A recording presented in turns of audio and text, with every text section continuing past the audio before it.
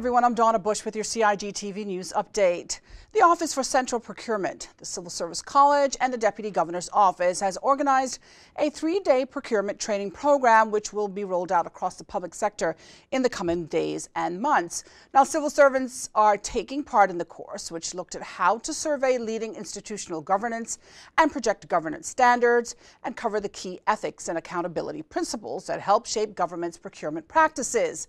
The course will also provide practical guidance on how to properly plan, design, and draft solicitation documents to better ensure that project objectives are met on time, on budget, and according to the rules.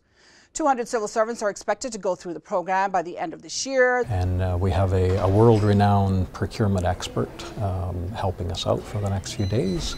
We're learning a number of different and talking about a number of different issues from ethics and accountability, talking about different procurement methods, and on the final day we're going to be focused on drafting and designing our tender documents in a different way. The Deputy Governor, along with the Minister, opened the 3-day training course on Wednesday morning. The course ends this Friday, June 17th.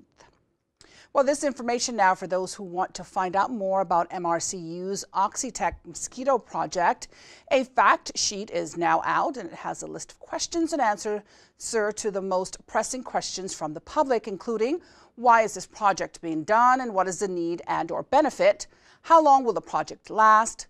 Why was West Bay chosen for the project, and has there been a proper approval process in Cayman, just to outline a few. Now, to get a copy of the fact sheet, you can go online to MRCU.ky for more details. Again, that's MRCU.ky for more details. Well, for those who are interested in attending the next sickle cell support group meeting, it will be held on the 21st of June. That's a Tuesday at 7:30 in the evening at the Cayman Islands Hospital Public Health Waiting Room. Dr. Anna Matthews, general practitioner, and pediatrician Dr. Lyndon Swan will lead the discussion. Everyone, of course, is invited. Further information, you can contact the genetics coordinator on 2442630 or email joy, that's joy, .Merren, MERREN, at hsa.ky.